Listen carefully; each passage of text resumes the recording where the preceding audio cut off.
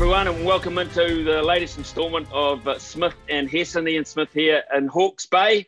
A beautiful day, actually. And Mike Hesson, I'm sure the sun always shines in Dubai, and I imagine it's shining there today. Mike, the first good news is, of course, by my count, you've only, I think, got 75 nights left in that room.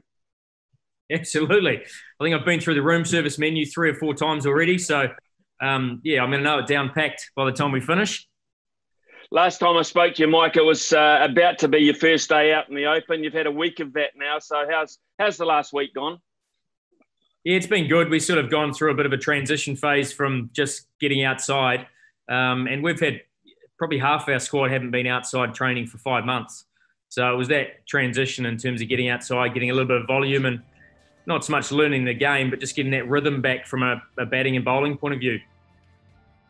In terms of the Bangalore squad, I want to get to the nuts and bolts of actually how you came up with what you've come up with, because, of course, the bidding process seems like it was forever ago, but I guess because we haven't seen a lot of cricket action. So how did you come up with the mix? First, I really want to focus on the overseas players. Obviously, the team is based a lot around the leadership and the inspiration of Virat Kohli. But you've also got a lot of leadership and experience. If I look down the list of your overseas players, I look at Finch, captain of Australia. I look at AB de Villiers, who, of course, has led South Africa over the years. Dale Steyn, leader of the pack in terms of what he's done in fast bowling. Morn Ali, of course, who's been a leader in an all-round role for England. So, man, you've got a lot of experience there. Is that a deliberate thing? Yeah, it certainly is. I mean, we looked at the last couple of years of how RCB have operated, and they've often had, quite precocious talent. So they went with Hetmeyer, they went with, a number of guys who have just come on the scene. And what we've decided is that as overseas pros, we want some experience. So there's plenty of there's plenty of Indian talent floating around. So we need to get some experience in around that. And also so they can help share as a leadership group as well. I mean, it's too hard for one guy to try and dominate the whole environment. So if we can provide some support and help for Virat, AB's obviously taken a big load on over the years, AB de Villiers. So if we can put the likes of Finch around him, Chris Morris is an experienced campaigner. You've talked about Dale Steyn.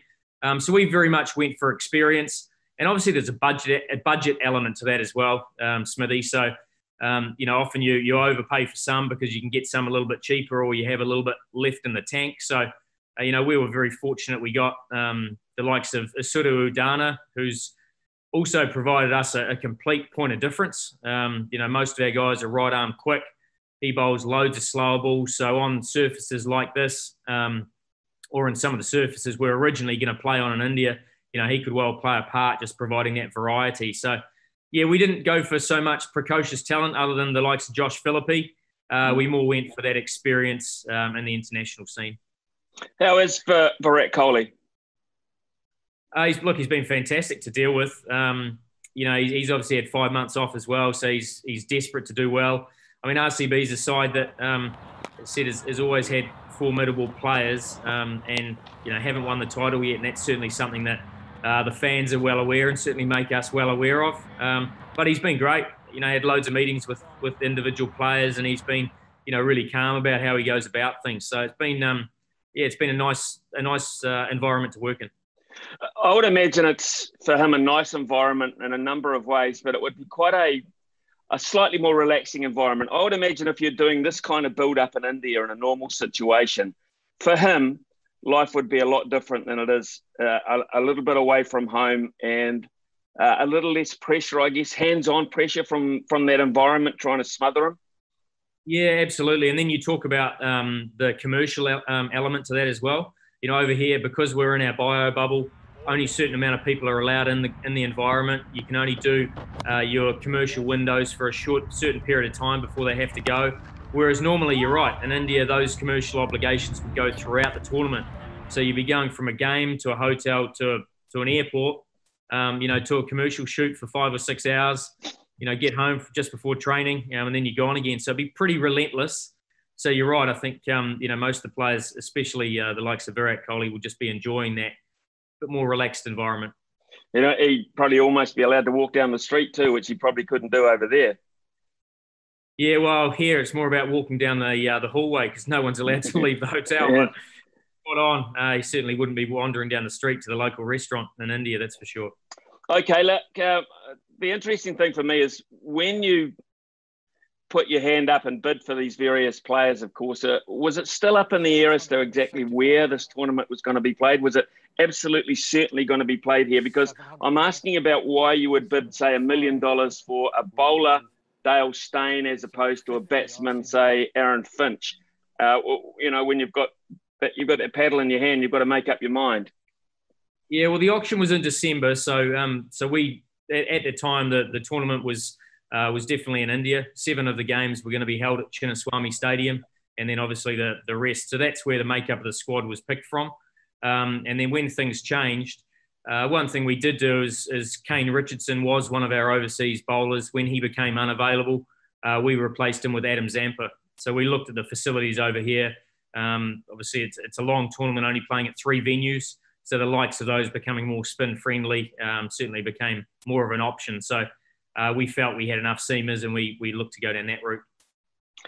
Right, under a fortnight to go, Mike. In fact, the date is closing in very quickly. The first game is the Chennai Super Kings against the Mumbai Indians. That's on the 20th. That's game 1 of 56 in the IPL. Possible games, of course, all live here on Sky Sport New Zealand, which is fantastic. You've got your eyes on 22nd, which is game 3, and that, of course, is the Sunrisers from Hyderabad, and that includes one Kane WIlliamson. Yeah, it sure does. And I'd love to see him play as well. I'm not sure whether he will. I mean, last year they had David Warner and Johnny Bairstow did the job at the top of the order, and Kane struggled to fit in, even though 2 years before he was the player of the tournament. So, look, I hope Kane plays. I think he knows these conditions well. He's done very well in these conditions. It just depends on that mix. But I guess the problem from my point of view is you can only really wave at them from a distance. So it'd be nice to catch up with Kane and have a coffee or talk about how he's gone during his time in New Zealand, but that's going to be pretty difficult as well. So, be waving from a distance and hoping him and his family are well. Mike, everything changes in life. I mean, we're as you well know, we'll be reading what's happening here at home. 2.5, I think Auckland are in at the moment. The rest of the country's in level 2. How are they doing it over there in Dubai? I mean, is it possible that throughout the course of this tournament, those conditions will ease up and you'll be able to have human contact with the likes of Kane WIlliamson? I don't think our bio bubbles will change. So we're basically locked in for the full 82 days that we referred to earlier on. So that's pretty much going to stay. But I understand hopefully the second half will be about 30% crowds.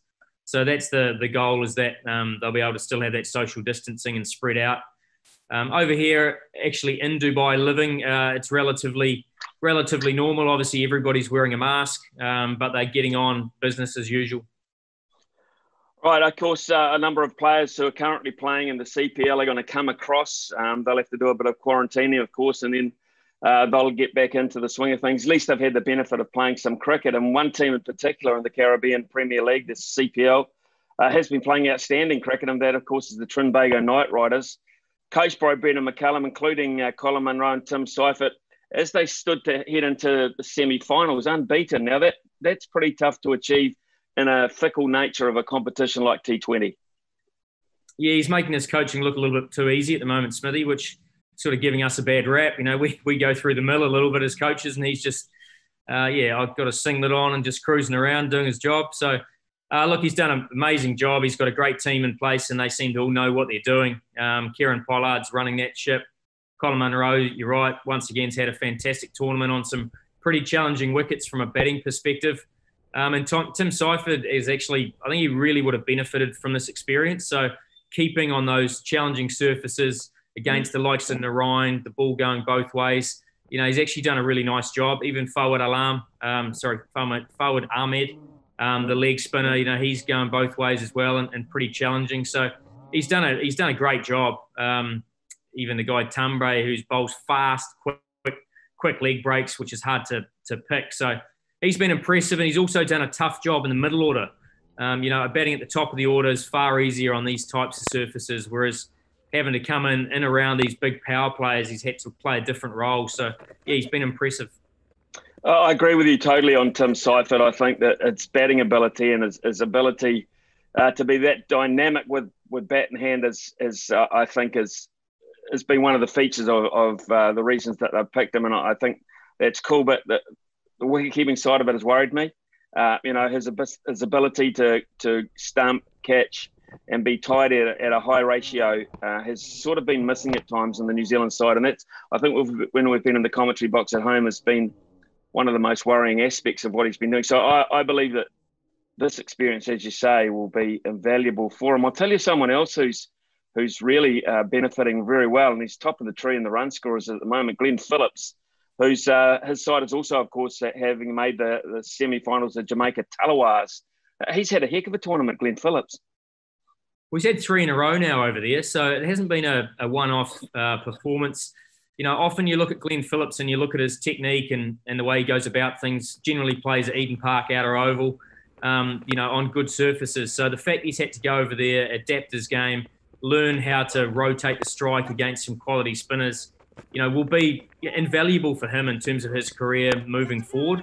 One area, as I said, from all batsmen have struggled over there because there's just very little pace on the ball and you can get frustrated. I've watched some innings where he's certainly become becalmed, and stalled his innings and struggled to go anywhere. And a lot of players would have just slogged one up in the air and walked off. But he's actually sucked up that pressure. He's realised he's an overseas pro. He's got an expectation on him to get a score. And he's got through those phases. And he's come out the other side and often dominated at the back end of the innings. So, look, he's been impressive, as I said, on some surfaces where batsmen with far more experience have failed before him. So, yeah, once again, really impressive. Other two sides getting through to the semi-finals this year in the CPL, of course, have been the Guyana Amazon Warriors featuring Ross Taylor and a player who's had, I think, quite a big impact on this tournament, the St. Lucia Zooks, who are one of the, less fancied sides going into it. Scott Kugelheim on pitches that wouldn't tend to suit him, you wouldn't think too much. He's been very good, 14 wickets at 16 at a pretty good economy rate. I think he's put his name forward quite a long way in this tournament. Yeah, you're right, Smithy. He certainly hits the wicket hard, and on those surfaces, a lot of the West Indians like to jump on that front foot and sort of bang the ball downtown, whereas he's bashing it in halfway down. He's actually bowling good cutters as well, so he's not just running in trying to bowl fast. He looks like he's quite smart around how he's operating. To the left-handers, he's often throwing it slow and wide. And he would have learnt from the likes of Darren Sammy, who's a very, very good T20 captain.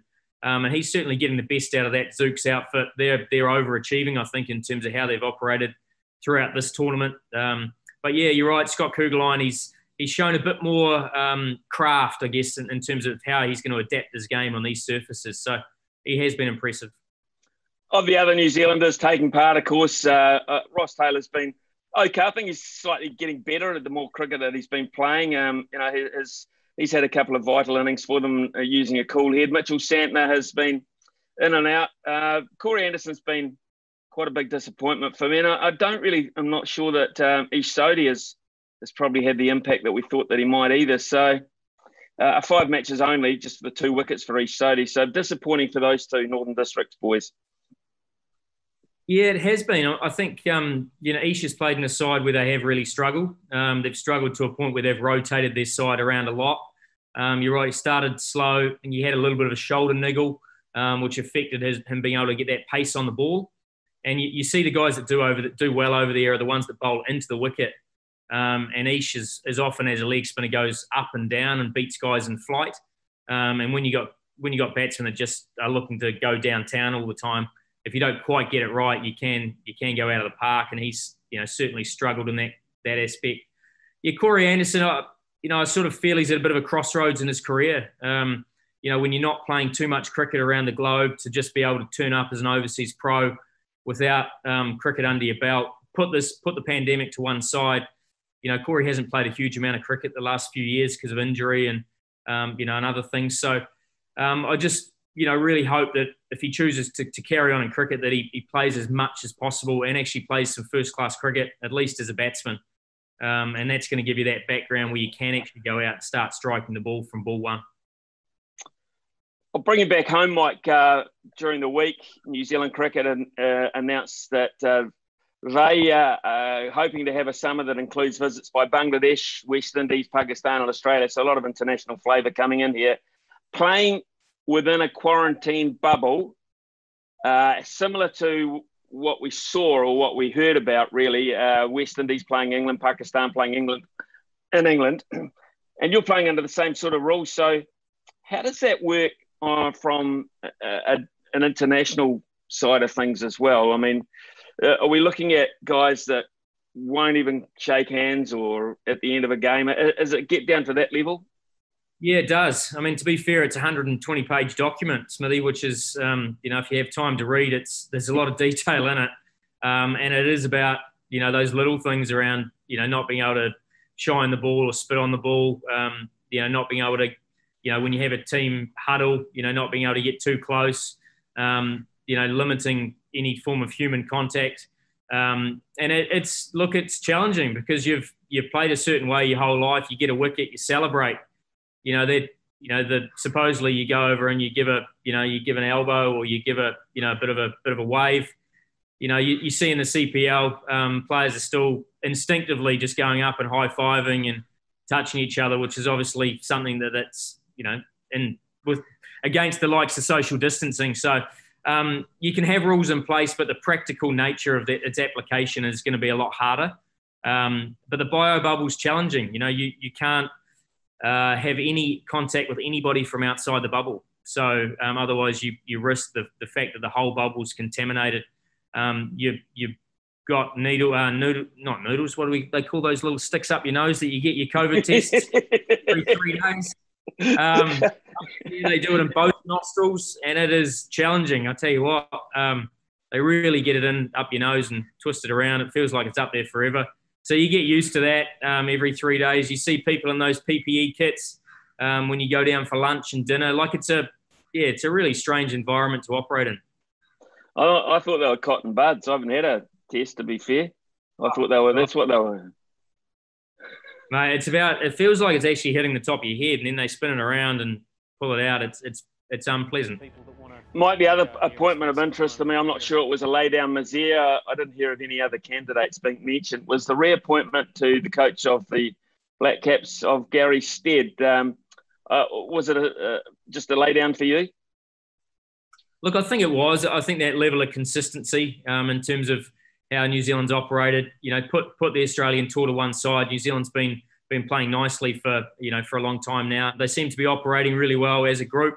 There's been talk around the captaincy coach scenario, but I'm sure those two are both mature enough to work that out and function as well as they can. So I thought it was a pretty clear decision. The fact they've done it for 3 years gives Gary Stead that certainty as well, and gives them that ability to keep growing his support staff. So all in all, I think it was a pretty straightforward decision.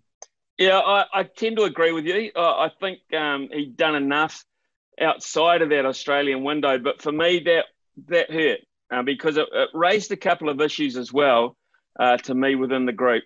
What was his relationship like with Tim Southey, who's very much a senior member with the group? We saw Southey left out of that third test at the SCG. I know we're going back in time a wee bit, but all of these things I'm sure were taken into account.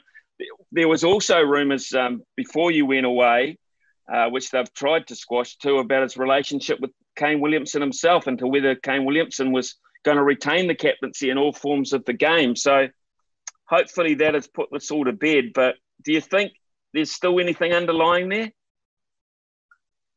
Look, I think they're both smart characters. So I think they're both smart enough that, though, if they have issues with each other, they will raise it behind closed doors. And I'm sure any captain-coach relationship has its challenges at times, and have disagreements over certain selection, what players you might go for, maybe the style of play. So, hopefully they've had plenty of those discussions behind closed doors, and they need to. Any of those relationships, you need to have those constant discussions because you will have different views, regarding certain players and how you want to operate. But all in all, I think the team's ticking along nicely.